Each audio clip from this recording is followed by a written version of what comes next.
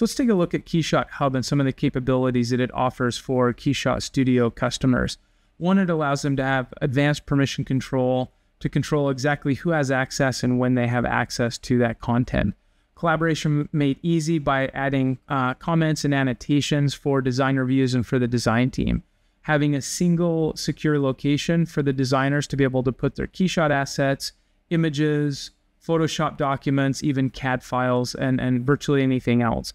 Being able to have version tracking, so if you make changes, you can save it, and then at any time you can roll back to an earlier version. And then also being able to have discoverable assets. After all, many of the things you create, you want to be able to retrieve and use at a later date. So let's take a look at KeyShot. We can see that we've opened up our new bike helmet. It's the 2024 Envoy helmet. We've got some materials and a few things applied on it. These materials came directly from our Envoy Hub location. So this is tied directly into my hub, which we'll take a look at that in just a minute.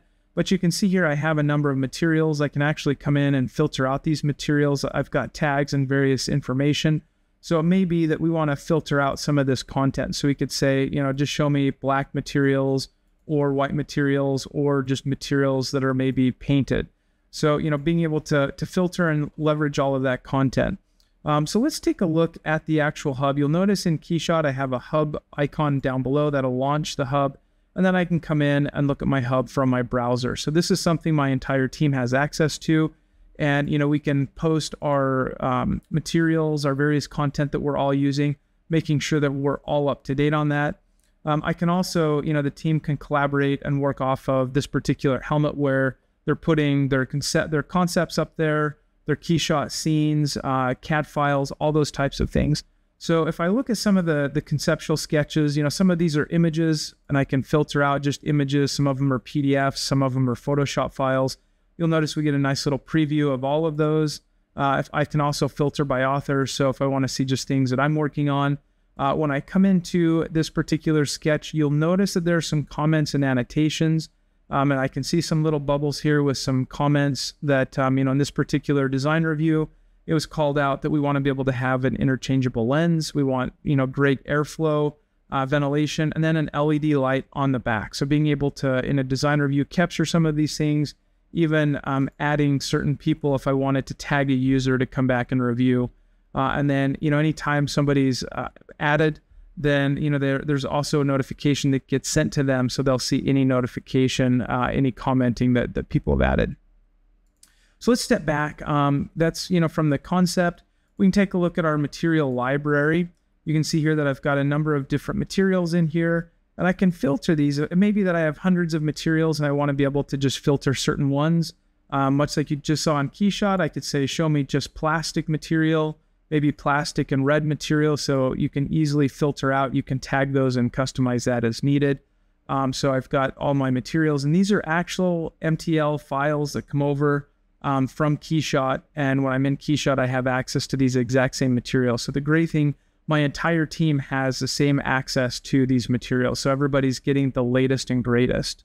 And then let's take a look at, we'll go back to we have a work in progress. And this is just some active work that we're working on. Now, you'll notice the structure that we have here. This is something that can be customized per team. So in this case, we have high-level projects, and then inside of there, we've got subfolders and have various content in there. And these can be customized however you choose. If I come into work in progress and look in scenes, I can see that I have a number of KeyShot scenes in here. I also have an illustration file. I can filter and just see that illustration file. It automatically gives me that thumbnail based on the illustration file. And I've got some packaging information and a few things in here. I also can have other content. So maybe in this particular case that, let's go back to our CAD models. I may have some CAD models in here that I want to manage and be able to link to my KeyShot scenes. So maybe something like this particular scene here, I could link the CAD model to it. So if I go to my related assets, I can see down at the bottom that the Envoy 3D CAD model that came over from Fusion 360 is tagged as a related item. And then I have a whole bunch of renderings that are also directly from this scene. So it makes it really easy for me to see, what I use this scene for and the content that's coming along. So let's take a look. We'll go back to our renderings. You can see I have a folder for a lot of the renderings, and there's some really nice things that I can do here if I want to compare a couple of these images. We'll just grab a few of those and we'll do a comparison, just an image slider, and I can see the difference between these two images. Now, you can imagine if I was messing around with the matte or shininess of this and I wanted to do a comparison or a light study, I could do a nice side-by-side comparison of that. And I can also compare the metadata if I've got various metadata that I'm tracking. And then let's also, one other thing we're going to note, you'll notice when I come in and look at this concept, I have this conceptual image that we looked at. I can have individual files being displayed in multiple locations. So if I come back to my presentations, you'll notice at the bottom that I have that same file here. In fact, it has all the same comments and annotations. So I can have a single file represented in multiple locations. So it helps me that I'm not having to create duplicates and then manage those duplicates and worry about if I make a version to one, what do I do with the other one? So just this is kind of a high level of Hub. Let's jump over to KeyShot Studio and have a look at how this all works inside of Studio. So if I go to my file pull down, I can actually open up a new scene, and I'm just going to open up that clay model. So it's opening this directly from my Hub. We can take a look at this. We want to come in and filter my materials down to my KeyShot library underneath my helmet. So we're going to see that it shows fewer materials. And then I also can come in and filter based on type. So we may say, we've got some plastic materials we want to apply to this. So I'm just going to filter based on some of the tagging there. We're going to drop the sheet on, or the shell on there. I've got some screw caps that we're going to apply. We've got the buckle down here. Now, all these materials are coming directly from the Hub. So again, if I'm working with the design team, they're all able to see the same content. I also know I want to work off of my glass. And, I recently added a new material in here, and I can see it showed up here, but imagine if I've clicked on this and I wanted to adjust some of the tagging. You can see that if I click on that, I can see the various tags, the finish, the color, that it's glass. If I wanted to remove the glass from that, it would no longer show up when I used the glass filter.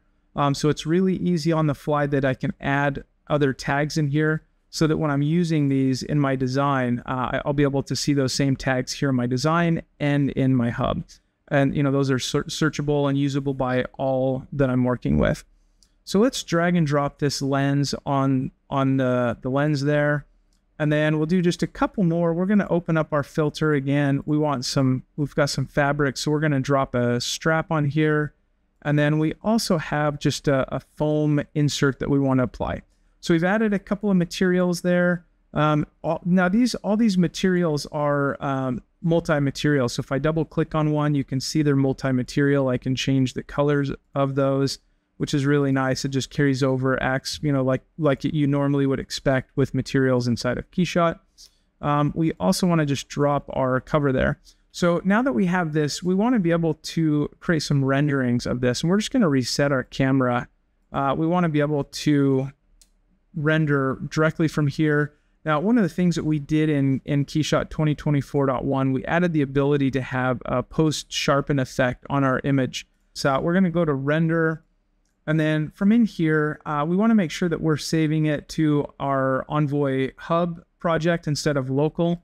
I can come in here and specify exactly where I want it to go. So we're going to say, let's go to our presentation folder. So we've got some renderings in here already. So we're going to save it there. And then I'm going to come in and make sure that it's not too long. We'll say 10 seconds per frame if needed. And then with this, we have the new sharpen effect in KeyShot 2024.1 that allows us to do a post sharpen effect. And we've got it set up to do a sharpen of 0, 2, and 4. So we're going to take that and have it create 3 different renderings for us at the different sharpening effects, and then be able to review what that's going to look like. So with that, we're just going to process our queue. We're going to see it kick it off, and once it starts rendering, we'll jump over to the Hub. We'll see these start to show up in the Hub, and we want to do a comparison. If you remember that slider that we used, being able to slide left and right, we want to be able to use that and compare the difference between each of these, the sharpness of 0, the sharpness of 2, and the sharpness of 4. So the first one's about done. It'll save it to the hub, and then we'll jump over, take a look at that. Let's come over here, and if you remember right, we saved it in our helmet, in our presentations folder. We'll just refresh that to get that first one to show up.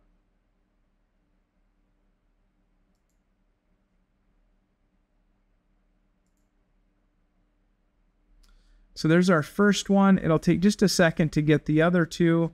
So once they're over, we want to do a comparison so we can see the sharpness of 0 and sharpness of 2.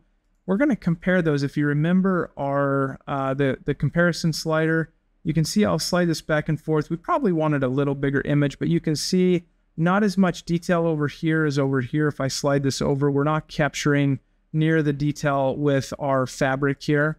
And we may want to do a comparison. We'll refresh and get that third one, which is a sharpness of 4, a bit more sharpened. So we'll do a slider between those, and you can see as I go back and forth, there's a bit of difference between the sharpness of 0 and 4. So, you know, it's a great tool in a design review to be able to have some of those conversations on which images do we want.